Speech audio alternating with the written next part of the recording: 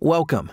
This video will guide you step by step through the process of generating your first printer profile with the Datacolor Spyder PRINT sensor and software. Before moving further, please verify your monitor is calibrated to ensure what you see on screen will match your prints when using the Spyder PRINT profile in your applications. After launching the software, make sure that you have attached your Spyder PRINT Spectro colorimeter to an available USB port on your computer. Then click Next. Once the activation of Spyder PRINT is complete, you can see your license code. You will receive an email with your new license code. Please keep this email as you will need it if you need to reinstall the software in the future. The test patterns are optimized for A4 and letter size, and we recommend that you perform the printer setup for A4 or letter size in landscape mode with 0.25 inch or 0.635 centimeters margins. If you are new to color management, we would recommend that you become familiar with the key terms and concepts in color management by selecting the Learn About Color Management button before starting to profile your printer. When you are ready to start the profiling process, please select Profile your printer and press Next. To help you keep your test targets organized, you can optionally fill in the information on the Before You Begin screen, which will be printed on the bottom of the target sheets below the test patches. If you don't fill in this information, you can hand label the target sheets in the empty space below the patches after you print them if you wish. To ensure an accurate printer profile, it is important that the sheets with the color patches, which you will later measure, are printed correctly and flawlessly. To check that your printer is printing with the highest quality, please perform a nozzle check in your manufacturer's printer driver software, which is the most reliable confirmation that all of your print head nozzles are working correctly without clogs. The printer driver will also have a cleaning function to clean the heads if the nozzle check pattern prints with gaps or flaws. Don't proceed to print target sheets until the manufacturer's nozzle check pattern in the printer driver prints perfectly. Optionally, you can also use SpyderPRINT's Print Quality Check feature as a supplement to the printer driver nozzle check. It prints complete color patches of the fully saturated main ink colors. Fill in the information. Then choose if you would like to print just a quadrant or an entire page. Click Print and then Finish. For more information on the process, please click the question mark for the dedicated help page. Additionally, your printer driver offers many settings that impact the final print. By clicking Media Setting Check, you can see how they affect the final print. Once done, click Finished to get back to the Before You Begin page. If you have already filled in the information, click Next. You are now ready to print your first printer target. Click on Print and Measure a Target, then press Next. Spyder PRINT provides different test charts called targets for specific purposes. First, you can choose between Easy Targets and Classic Targets. Classic Targets and Easy Targets contain exactly the same color patch content. The difference between Classic and Easy lie in the size and layout of the patches, and how many sheets comprise the entire target. Easy targets are easier to measure and have larger patches.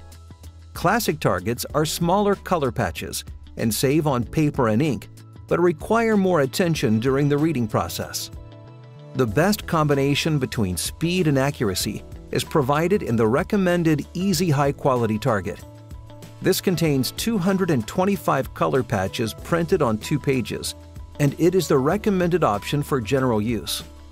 If you print black and white images with your color printer, the targets with plus grays provides extra data in the gray and near gray areas for improved printing of grayscale images and gray elements in color images. If you are having problems achieving a satisfying result with the standard target, the Easy Expert target provides a high number of color samples for increased accuracy. To create the most accurate profiles, it is important to let the printed target dry before measuring it. As with some printer, paper, ink combinations, the color of the patches will shift as the ink dries. Typically, Matte media requires less drying time than luster or gloss, while pigment inks may require less drying time than dyes. We recommend a drying time between 15 to 30 minutes. Once you have selected the target, press Print and follow the instructions in your printer driver.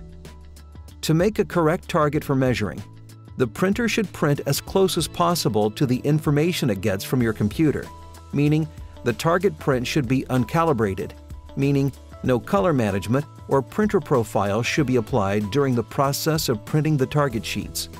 That is why it is important that you disable color management and any image enhancements in your printer driver upon printing. You should also select the type of paper you are printing on, like matte, luster, or gloss, as these settings affect the final print. It is a good idea to note down the settings from the printer driver, as these settings in the printer driver need to be the same when printing with a finished profile. Once the target print is completed, press Next. You are now ready to calibrate your SpyderPRINT Spectro. Place the Spectro in the supplied cradle, with its nose on the round white calibration tile, as pictured in the SpyderPRINT software, and press the button on top. Once you have completed this step, it is time to measure your printed target. Remember to let the target dry sufficiently before proceeding.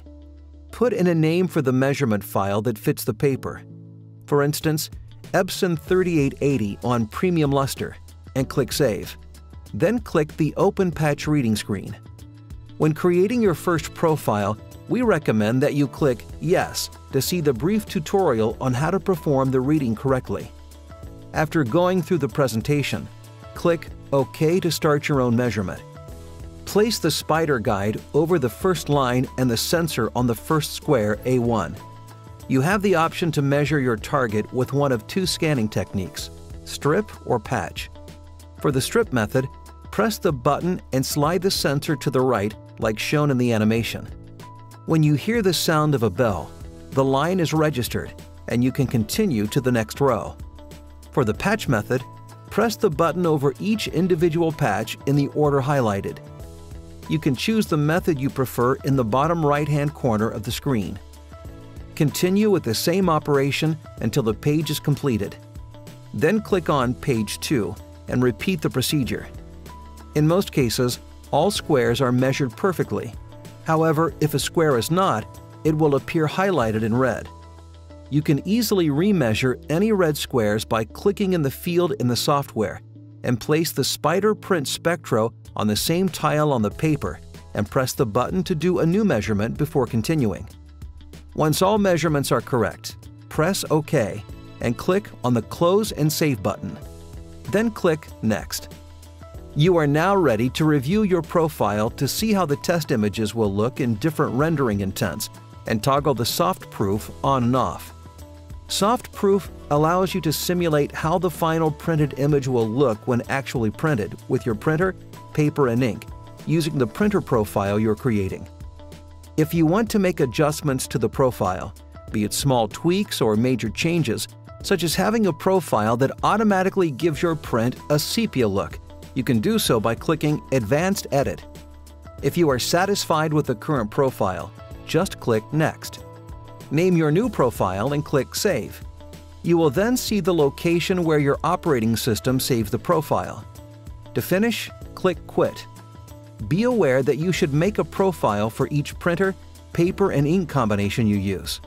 So if you print on 5 different types of paper with the same printer and ink combination, then do a profile for each paper type. Our next step is to use the printer profile for printing.